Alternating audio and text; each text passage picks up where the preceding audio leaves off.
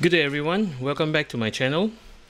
On my previous video I actually done the 120mm fan test based on their airflow and their noise.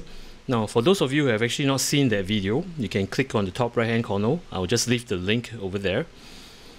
Now on that video itself, right, some have mentioned to me that I should test those fans on the radiator itself, which I'm going to show you today. Before I do so, right, these are the fans that I've actually selected from the previous video. Not all, but some. First off is actually the Arctic P12 PWM fan, followed by the Nidec Gentle Typhoon. This is actually the Noctua NF A12x25 PWM. This is the Lian SL120 Unifans. This is the EK Verdar Evo 120 ER fans. And last but not least, the Lian Bora Digital. Now I'm just going to explain to you the methodology that how I'm going to test these fans. The methodology of the test itself, right, is pretty straightforward. I've actually created this so-called chamber device whereby I can place, okay, this is actually the radiator that I've actually got. It's actually see-through, if you can see. Now, so what this does is actually I can place the fan in push configuration or pull configuration. So the air will channel through this so-called box that I've actually done, and it will lift up this leaflet. And over at the other end, right, where you can see there are markings over here, so it would tell that how much the airflow is. And of course I'll be using an alkalic to actually cover this while doing the demo, so that it does channel all the air within the box itself out through just one outlet. And I noticed that there's a gap here. This is deliberately stating that, you know, in the case itself, right, it's actually bigger than this, so I'm just letting some air out. Now, having to say this, right, I do make use of this device whereby I can actually control high voltage and low voltage, so that the fan itself, right, will run on low RPMs and high RPMs. Some additional info. I've actually built this box, reason being I do not have a CFM meter to actually measure the static pressure from the fan through the radiator. So this box will help me out, as in like the fan pushes the air through the radiator and it will chamber focus air within the box itself out to only one outlet. So based on this leaflet, right, I will be able to actually see what's the static pressure. Now on the test itself, right, you will see something like that. Do take note on the legends itself, whereby it states on the top of each fans, it will tell you the brand name of the fan and the model number, and followed by the ampere. And I'll test on low and high. There will be a notification over here whereby it will tell you low voltage, meaning to say the fan is actually running on low RPMs, and high, which the fans are actually running on high RPMs. And do take note on this check mark. I will check it, meaning to say I have actually selected the fan. Next, I'll test on the noise with this build. So I'll start off with low and high. I'll start off with the non-RGB fans, and then followed by the ARGBs and the RGB fans.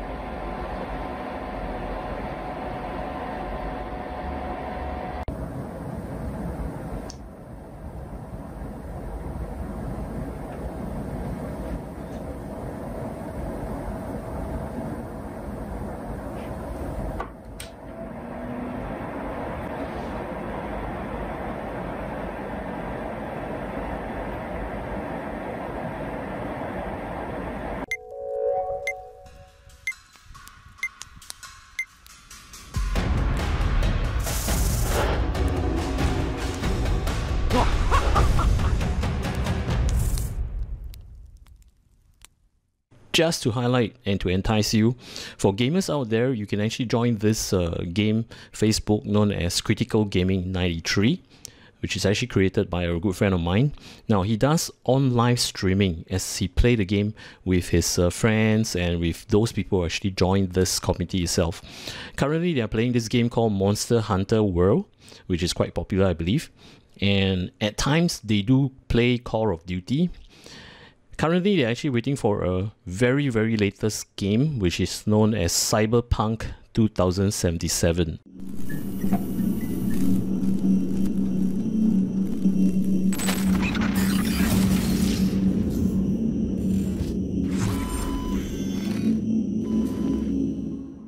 That's right, Cyberpunk 2077.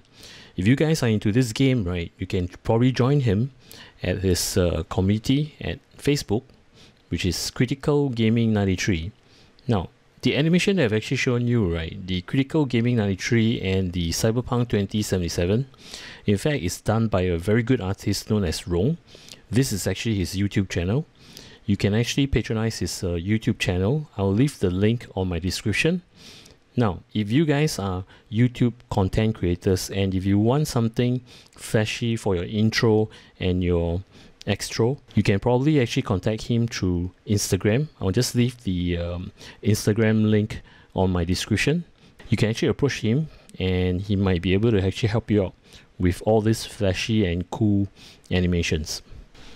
Before I proceed with the pressure airflow test results, if you want to recap on the noise and the airflow of all these fans, you can actually rewind my video and to play back again. Now, this test is actually based on my own opinion and the way that I've actually select fans. There are three main categories that how I select fans. First will be the airflow, second, the noise, and third, the ampere. Ampere, in fact, is actually the strength required for the fan blades to spin, meaning to say it requires a certain strength that is drawn from your PSU, the 12-volt rail, that enables the fan to spin. I'll start off with the non-ARGB and the non-RGB fans, which is actually the Arctic, the Gentle Typhoon, and Noctua. First category to choose, in fact, is airflow. So, be it low or high, I've actually captured all the diagrams over here based on the videos that I've shown you. Now, on low and high, right, I noticed that Arctic and Gentle Typhoon is in fact producing more airflow, be it low or high, compared to Noctua. The second thing that I will consider is actually the noise itself. So by comparing these two, which I've actually selected, the Arctic and Gentle Typhoon, looking at the noise itself, right, high and low, especially on the high part, I would choose the Arctic because it produces lesser noise. Third factor is the ampere. Looking at Arctic and Gentle Typhoon, yes, they are pretty close, but I would prefer to actually choose a lesser ampere as it doesn't take much strength from the 12-volt rail. Plus, bonus point is that it's actually very low in noise, be it low or high. And another factor why I choose the Arctic itself, because it's actually a PWM fan whereby you can actually do your fan curve on the motherboard itself. Else for Gentle Typhoon, right, it's only a 3-pin fan connection where it does not allow PWM. Next will be the RGB and the ARGB fans, which over here is the Lian Uni SL120, EK Verda Evo, and the Lian Bora Digital. Now, first category, as mentioned, airflow. Be it low or high, I noticed that the Lian Uni fans and the EK Verda fans are producing very good airflow, as you can compare, as compared to the Lian Bora Digital. Next will be the noise. Now, looking at the noise itself, right, I do understand that Bora Digital is actually producing lesser noise compared to the Evo, but looking at the airflow itself, right, in fact, Evo is actually a leap ahead. In fact, EK have beaten both the Lian fans in terms of airflow. The only thing that is actually losing out is only on the noise itself.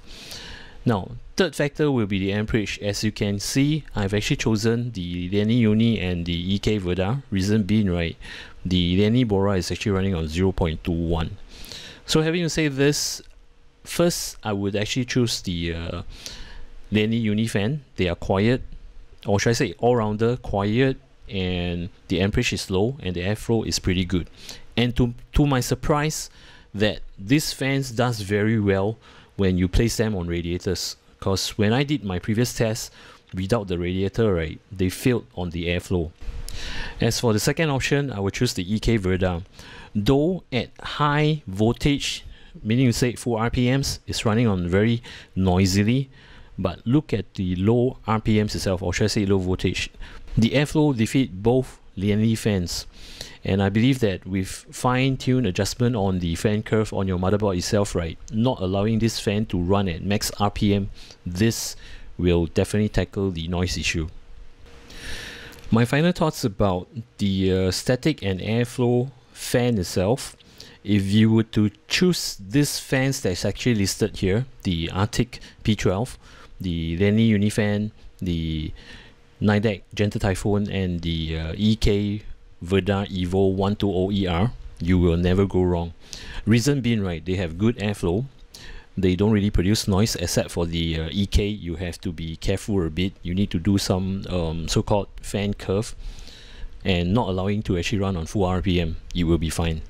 And last but not least, the Ampere itself. It does not take that much strength, or should I say energy, off from a 12-volt rail, and it does produce so much air. Now, a shout out to Lian, Limei, to Heverson, Faraz, and to Just Did It. Thank you very much for commenting on my past video on the small battle on the 120mm fans, whereby you have prompted me a questions that I should actually test the Unifan on a radiator itself. And to my surprise, I was not expecting that. And this, I should say, impressed me a lot. It does produce very good airflow when you place them on radiators. And I did notice on the Unifan itself, right, looking at the fan blade itself, as I measure the diameter, is in fact 110 millimeters. This probably tells me why it didn't score well on the airflow. Else, when you chamber it on the radiator itself, right, it does channel a lot of air. Alright then, there you have it. The results are out and my thoughts to you. Thank you very much for watching this video. I'll see you on the next one. Take care. Goodbye.